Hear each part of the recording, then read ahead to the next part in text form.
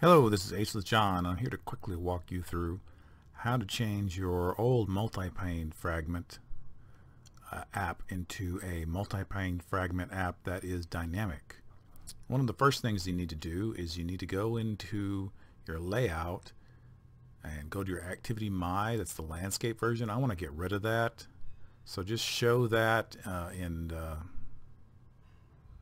Explorer.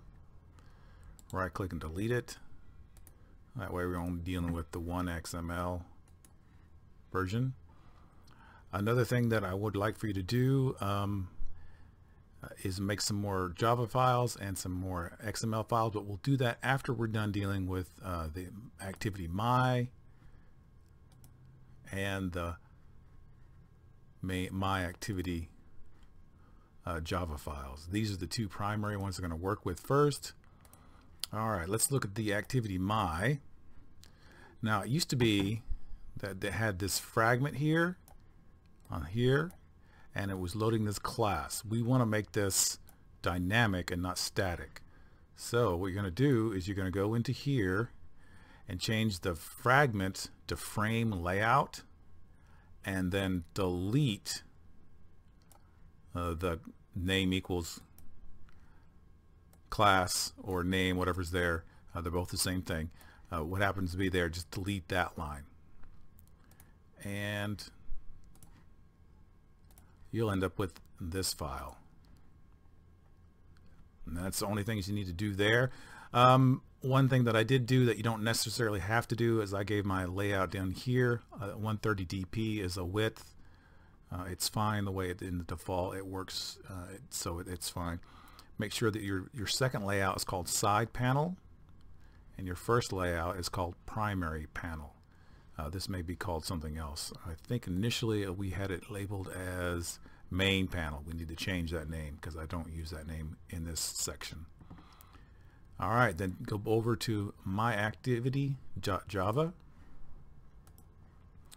and we want to delete all of this excess stuff. We don't want any of that in there. Now basically we're just going to start with the protect void super statement, and at the top you need to add fragment frag : and it may fragment may come up red, and then you may have to do the alt enter. And another well, we'll talk about that in a second. And then fragment transaction frag tran, and then close it. And then after activity My, put in a line, and then put in this line: frag equals new main panel fragment, semicolon, new line, frag train equals get fragment manager, begin transaction dot add r.id primary panel, comma frag. And what this line does is it creates a new instance of the main panel fragment, which is that right there, and then it will load that into your primary panel. And then basically what you can do is just copy and paste that bit of code underneath it, and then change it to button panel fragment, which is that, and do the same thing except put that in the side panel.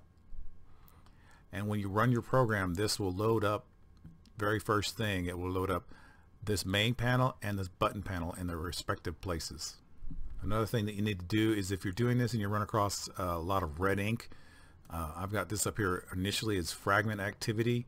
You need to change that to activity, extends activity, and then you will need to import the activity import for that. So your top should look like this: activity, fragment, fragment transaction, and bundle. Next, we'll work on main panel fragment.java. It's pretty much going to stay the same as it used to be. Loading into main panel contain false.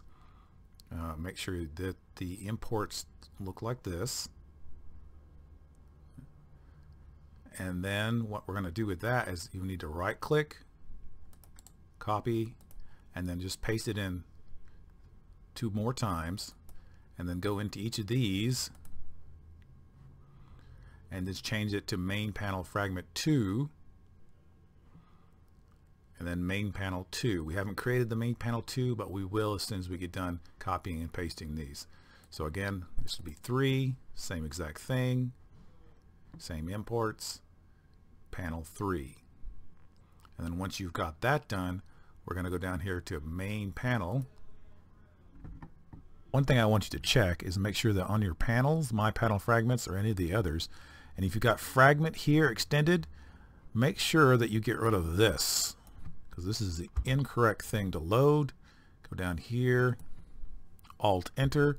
It'll give you 2 choices. Choose the .app without the v4, and you won't have any troubles with that.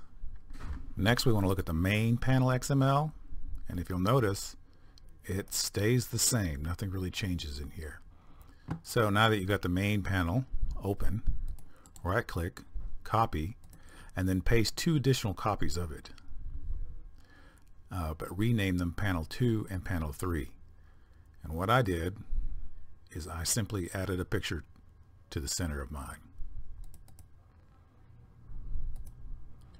So that's all there is. Just something to tell that you've been changing pages. If you don't want to worry with pictures, you can just change the background. One thing I did do with the main panel is I changed I used to have the drawable in the background, and I changed it to the actual putting into source. Looking at the wrong thing. From here to there. And that's all I did. Now once you have those created, when you go back into your main panels, fragment 2, that should no longer be red. So you're all set there. Now we need to go into the most heavily modified Java is in button panel. Pretty much leave everything here if you want to. You can get rid of the notes, make it a little easier to work with. And what we're going to do is add a bunch of stuff. The fragment frag variable and the fragment translation fragtran. And now make sure that when you do this, it'll probably come up with red, so you just Alt Enter. And then after you've got that done, come down to here, and we're going to add button, because this is where the buttons are going to be. Button 1 equals button view.findView by ID r.id button 1 semicolon. Now this probably is going to give you an error, because in the original I've got return inflator right here, so we need to change that so that it'll have something to return. We're just gonna put view equals inflator, and at the very bottom we'll put return view, so it'll return something, so it won't give that not returning something error. So we'll do that, and once you've got that one line created for the button, copy it and just paste it over and over, and then change the button 1 to 2, the button 1 to 3, and then put button 2 and button 3 there, and they're done with that. Next we need to do the OnClick listeners. So now that we've got button 1 set, button 1.set OnClick listener,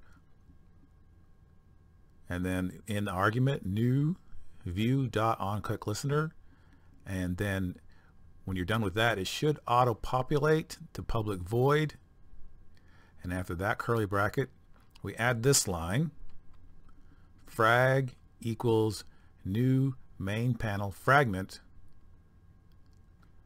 fragtran equals get fragment manager dot begin transaction dot replace, and then the argument is r.id primary panel frag semicolon fragtran dot commit.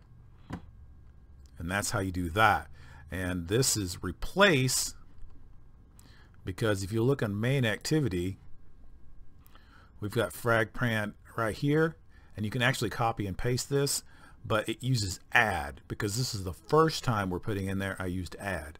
But since when we get to the panels on the buttons, we are replacing rather than adding. So this is not the first time that this will have something put in it, so we're going to replace. And once you've got this written, you just simply copy.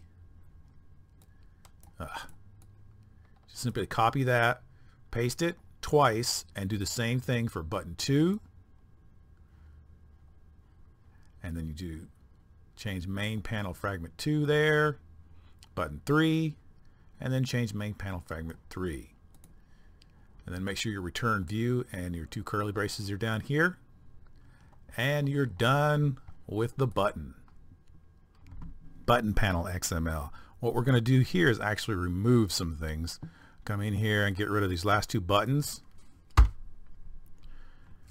And we can rename this one button panel text ID button. What we're going to call these are I believe button 1, button 2, button 3. Let's go check real quick what we called them in button panel. Button listener is listening for button 1, button 2, button 3. So those need to be button 1, button 2, and button 3. So button 1, button 2, button 3. And you can call them anything you want. I'm going to call the first one, I believe, something like robot. Second one, I think I'll name bird. And the third one, I think I name worm. For the purposes of this demonstration, it's not terribly important. Robot, worm, and bird, as long as they're just, different words, and when you click them, something happens. So now that you've got the buttons done, you get this. You click top button, middle button, and bottom button. Bottom button loads the bird, middle button loads the worm, and the top button loads the robot. And that's a dynamically created, very similar to our first one, but dynamic Fragment app. This has been Ageless John teaching another Android Studio tutorial. I hope this has helped you understand more fragments and dynamic fragments. Please don't forget to subscribe and thumbs up, and I'll see you around.